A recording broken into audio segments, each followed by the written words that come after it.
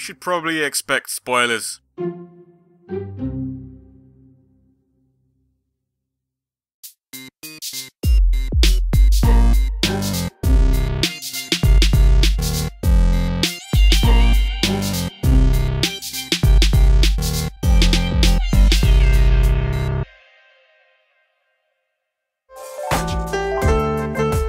She's a 16-bit nerd with a big book of Sega facts and has absolutely no desire whatsoever to get down and shake her booty.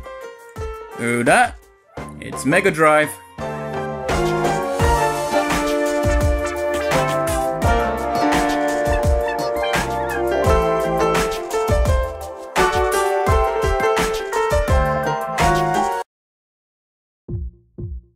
Alright, after much delay, we have arrived at the final Sega hard girl that I'll be reviewing. Unless they make a second series of this show, then I'll be right back at it.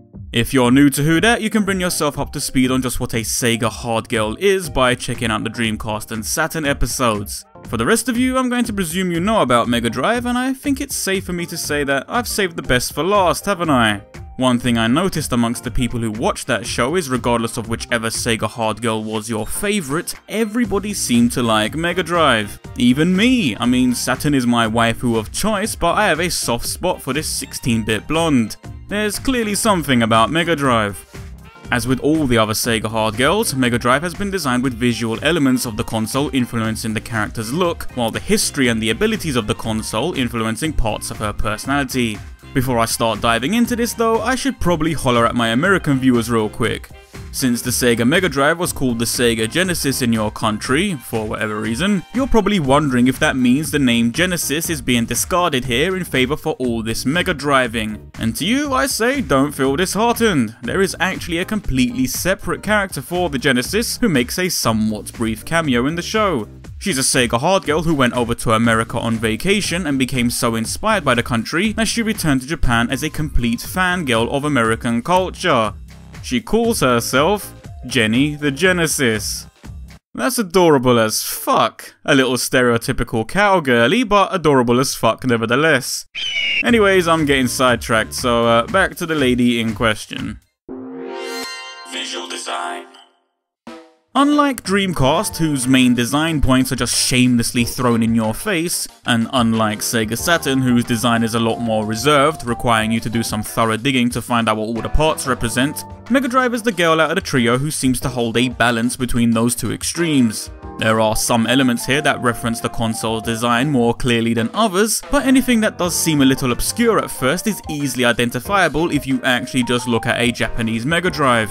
For example, one of the main things I had trouble with understanding was why Mega Drive's hair was golden blonde. It didn't really make sense to me at first. But upon looking at the console, the reference was sitting there in plain sight. The 16-bit logo on the top is gold and is the only part on the console that is coloured as such, which is referenced accordingly by Mega Drive's hair. Makes sense. Keeping with the design for her head, the character wears a hair clip that homages the ABC buttons on a Mega Drive's control pad. These buttons also make an appearance on her sleeves and footwear too. As we head on down to the torso, Mega Drive wears a white shirt with blue buttons that exposes her midriff. The buttons on the shirt reference the blue start buttons on a Japanese Mega Drive controller. Blue highlights can also be seen on her jacket's collar and shoulders. Also visible on the jacket is an emblem that houses the Japanese Mega Drive's main logo. The shorts, while looking crazy sexy cool and gets a thumbs up from me, seem to be there just to complement the rest of her design and don't reference anything, and if they do then I've clearly overlooked it.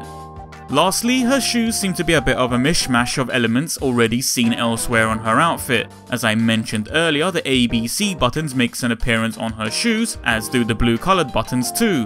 One thing about the footwear that seems to be paying homage in a subtle way are the socks, as they are more than likely referencing the large slouching socks that Sonic wears over his shoes.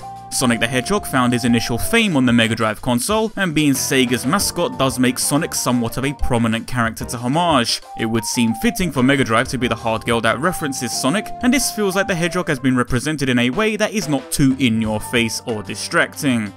The main colour of her outfit is black, as that references the colour of the console. The white and pink accents to her colour palette come from the white and pink text, mostly found on the Japanese Mega Drive's design. One last item worthy of note is that big ass book she carries around called the 16-Bitpedia. This book contains detailed information on all things relating to Sega, though how much you wanna bet it lacks any entries for all those questionable advertisements that ran in the old British Viz comics.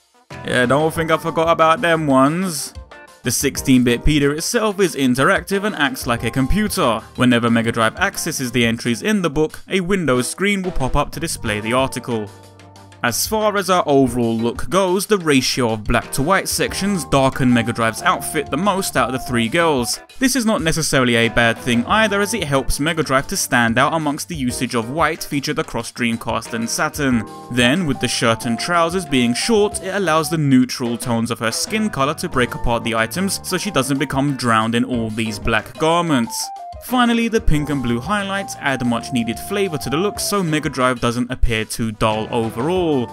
Honestly, this design to me is perfect. They absolutely nailed it. There's just enough homage in here to keep things set on what it's trying to represent without needing to go overboard. The homaging items themselves have been executed cleverly into items that look like they belong on her character. A hair clip made out of control pad buttons looks like a legit hair clip.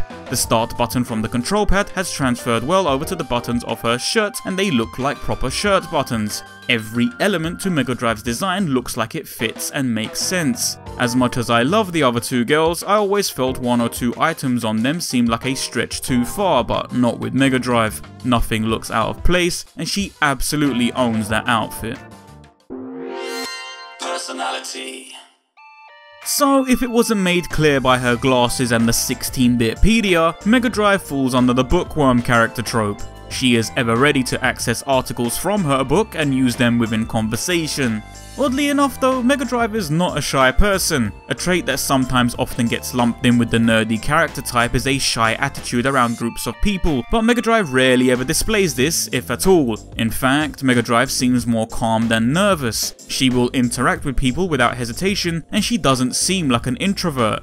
Out of the three girls though, she is definitely the quietest. I like to feel that this more modest character trait might have something to do with the popularity of the Mega Drive in Japan. Unlike the rest of the world, which absolutely embraced this 16-bit machine, in Japan the Mega Drive was not as popular and found itself lagging behind the competition considerably. This suggests to me that a reason as to why Mega Drive might not be as loud as the other two is because her console didn't do as well over there. I could be reading a bit too much into that, but it is something to consider. One aspect about her personality that is a definite homage to the console is Mega Drive's inability to partake in physical tasks. When the girls are given assignments that require them to, say, dance a funky dance in the game World of Space Channel 5, Mega Drive lags behind and can't keep up with the pace of Saturn and Dreamcast. This is referencing the fact that the Mega Drive is an older, more outdated console. The machine doesn't have the internal hardware to match the abilities of the Saturn and Dreamcast. Mega Drive has lower processing power and can't handle such heavy duty tasks, so the character is no good at things like dancing, or skating, or anything else that requires her to be physically active. This doesn't mean she's a failure though, quite the contrary in fact. Mega Drive excels at strategy. This could be due to the Mega Drive console having a lot of RPG games on it, as old school turn-based RPGs were coming into popularity at the time. She is also extremely well versed in shooters. The Mega Drive was home to many arcade game ports, and shooting games happened to be one of the major genres that made the jump from arcade cabinets to the Mega Drive console. One last part to Mega Drive's personality is her competitive nature. It very rarely occurs, but when it does, Mega Drive will briefly bring forth this overconfident side. A moment that comes to mind is during the Jet Set Radio episode where Mega Drive lacks the skills to keep up with the other two girls, so her skates are given boosters as a handicap. Once she activated the boosters and took off, her competitive streak kicked in, and she even laughed menacingly at the thought of winning. Granted, she lost anyway because she flopped it, but regardless of the outcome, for a while there she became very hot-blooded about the task at hand. I'm not sure if this trait references anything in particular, though I like to feel it might be down to the console trying to keep up with the competition in Japan. The console itself was a proud console but never achieved the height of success that Sega Japan had expected of it during the 90s. To keep up with their competition probably felt like a very proud thing for Sega, so for Mega Drive as a character, to keep up with her competition might be what brings about this proud nature too.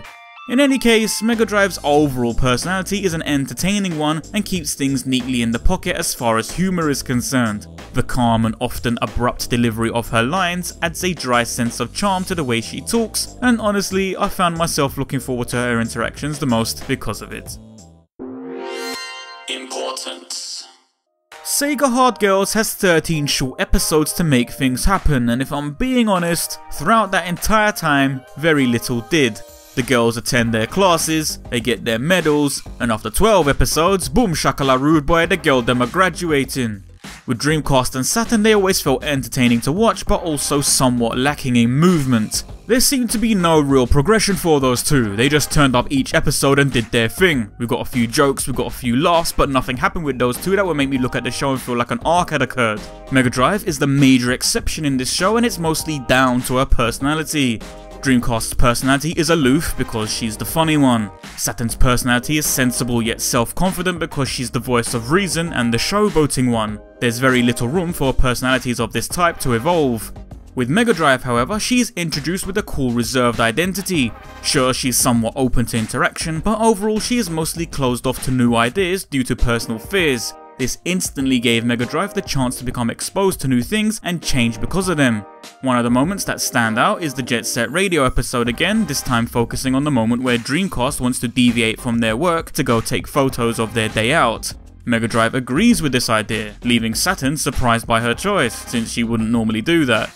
Mega Drive makes friends with these two other girls, and because of her interactions with them, she comes to experience new things. There comes a few moments where Mega Drive's cool attitude melts away for a minute to say something profoundly warm and thought-provoking. There's no way she would have said these things had she not progressed as a character and evolved throughout the show. Mega Drive's arc is so progressive in fact that during the last end credit dance, she can be seen successfully dancing alongside the other girls in perfect sync now, whereas every other ending credits had Mega Drive failing to keep up. This is another example of the character coming of age and showing us what she has learnt. Mega Drive is the only character to have a genuine arc. As far as importance goes, this girl is something very crucial to a story like this. Sega Hard Girls is meant to be presented as a harmless fun comedy, but there's incredibly clear details of heart and soul injected into this show too. It's actually a brief coming of age story, and Mega Drive is the key component into giving it that feel due to her arc. Conclusion. Some might see Mega Drive as a third wheel or the inferior one to Saturn and Dreamcast, but they couldn't be more wrong. Not all characters need to be in the front and center making vast amounts of noise to make an impact. In fact, most of my favourite characters are ones who skirt on the outsides or fall in the underdog category, mainly because those characters have more of a story to tell, and Mega Drive is the main character of the trio who told the most story. She also brings a certain level of stability that I think Sega Hard Girls needed. If she wasn't written this way, then the show would have definitely been missing its core progression, and it could have even gone down a more chaotic slapstick route instead. I'm very happy it didn't though, because what we do have is a neat little series with some good humour, but also the right amount of feels to get you to remember it for more than just the joke things, and for that, we have to thank Mega Drive for it. Mega Drive has been visually designed well, she has been presented well, she makes the most progress in the entire series, and I absolutely adore this character, so it comes as no surprise that I'm gonna give her my Valhalla emblem. Just don't be telling Sega Saturn that I said that, okay?